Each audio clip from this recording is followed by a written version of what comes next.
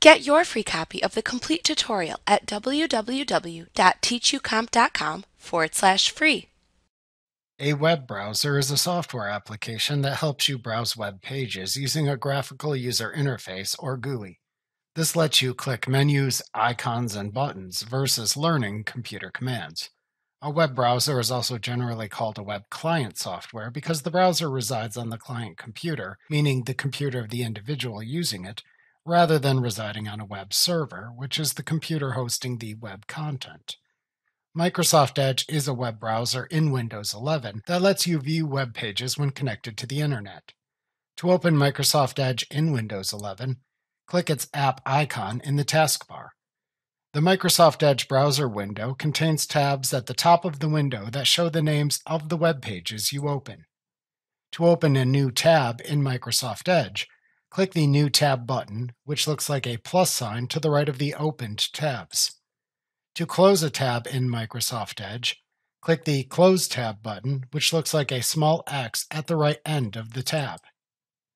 To switch between opened tabs in Microsoft Edge, click the desired tab. In the upper right corner of the Microsoft Edge app window are three buttons you can click to minimize, maximize or restore, and close the browser window. A toolbar appears below the tabs in Microsoft Edge. To move backward and forward through the web pages you have visited within a tab in Microsoft Edge, click the Click to Go Back and Click to Go Forward buttons at the left end of the toolbar. To refresh the current web page in a tab, click the Refresh button in the toolbar. To view your home page in Microsoft Edge, click the Home button in the toolbar. To the right of the navigation buttons in the Microsoft Edge toolbar is the address bar. The address bar shows the web page address or URL of the current web page in the tab. To enter a web page address in Microsoft Edge, click into the address bar if needed. Then type the URL address of the page to view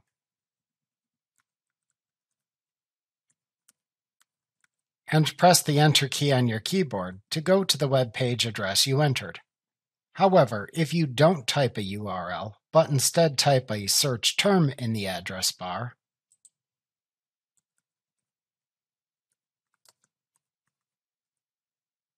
then you will most often see a search results page for the term you typed appear in the tab using your default search engine.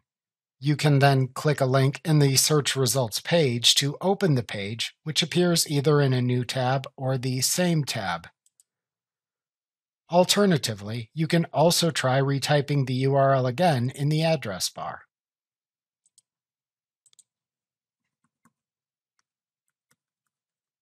To add the currently displayed web page as a favorite in Microsoft Edge, click the Add this page to favorites button at the right end of the address bar. At the far right end of the toolbar, after the address bar, are buttons you can click to access the additional tools and features in Microsoft Edge. The buttons are Favorites, Collections, Profile, and Settings and More. Clicking the Settings and More button shows a drop-down menu of more commands. Below the toolbar in the center of the Microsoft Edge window is where you see the current web page's content. Often, scroll bars appear at the right and bottom of this area that lets you scroll through the web page to see all its content. Like what you see? Pick up your free copy of the complete tutorial at www.teachucomp.com/free.